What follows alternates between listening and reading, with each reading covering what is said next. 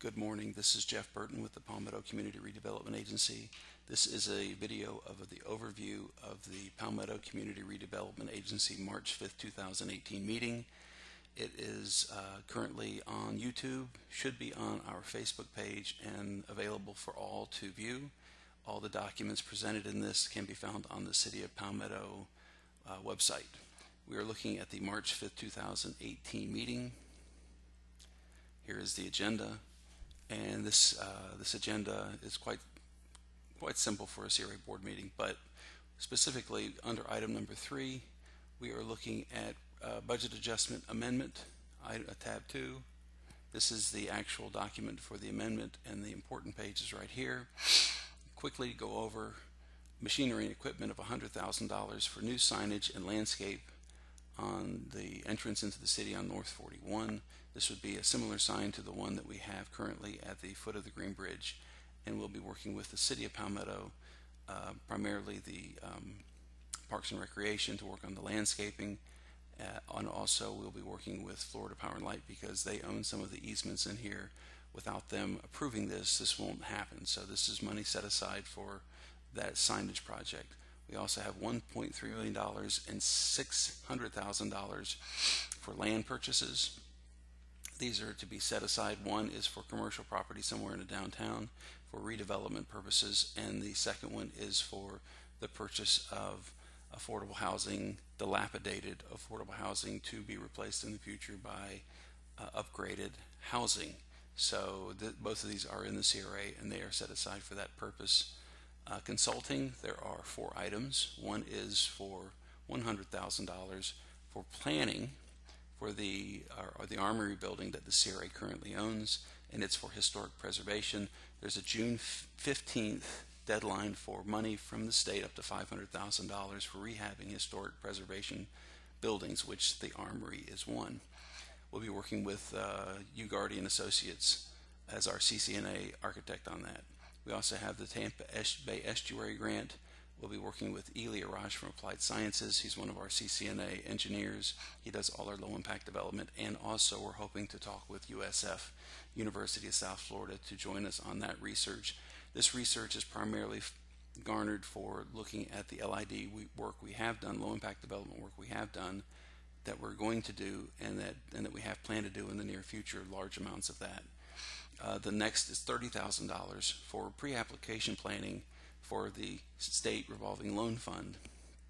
This is primarily for stormwater work, and low impact development falls into this. This would be for the downtown, and this would be to set up some very large loans that are at 20 years at next to 0% interest.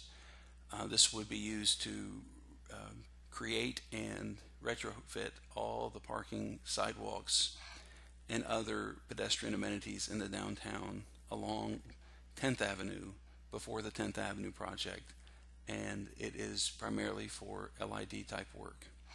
The last is $75,000 for brownfield cleanup. We currently have 3 state voluntary cleanup agreements.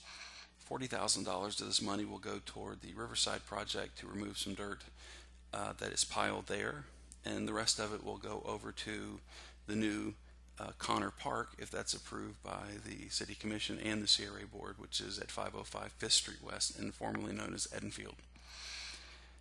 We also are putting $50,000 back into the residential revitalization program for hurricane housing retrofits. This is different than the revitalization we had done before.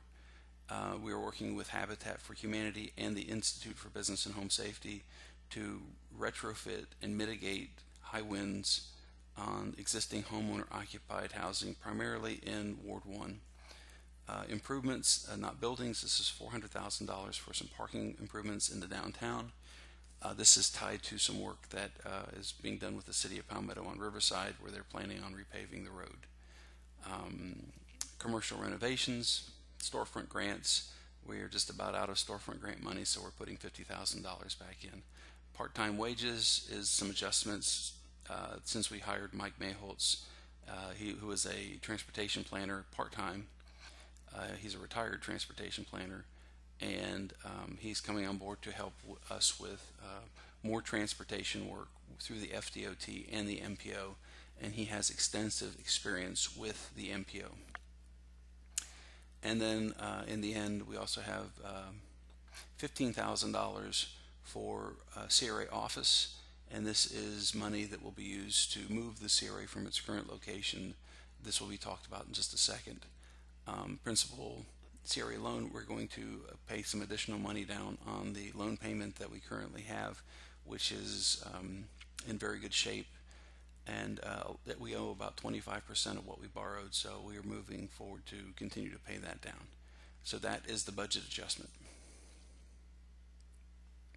Next, we have the storefront grant application. We have one of those. It's a very small one, but it is that will be coming forward. We have legal bills, sorry to say. We can't get rid of those for some reason. And we have a notice of intent, and this is something that I would like to speak to you briefly about. This is a notice of intent to lease the building right behind the CRA at 324 8th Avenue West. This is a non-binding letter, and it is just basically a letter of intention that we would like to lease it to the landlord. This may come back as the landlord may counter, and we just need a removal of approval and permit the presiding officer to sign the document. So basically the property is at 324 8th Avenue West. It's a 3-year with two-year renewals. This item could be negotiated to longer in order to get the payment down. This just seemed to be a nice, safe place to start with. Commencement date would be no sooner than April 15th. This would give us an extra 2 weeks where we would still be in the existing building and have that building to move things back and forth. It is currently about 1,900 square feet, which is a little bit less than what we currently have now, but it is better designed for commercial use, where we are now is a historic home, and it is also wired better. There's a lot more outlets, and it would be more conducive to commercial use for us. The annual rent is $1,750 to start, with a 3% increase every year. That's currently $250 less than what we currently lease for. And just about a third of the money is just for deposits and first and last month's rent due at signing. So that tells you a little bit of where that money is going for. We also have some IT work that needs to be done, and also some new equipment that needs to be purchased for the new office.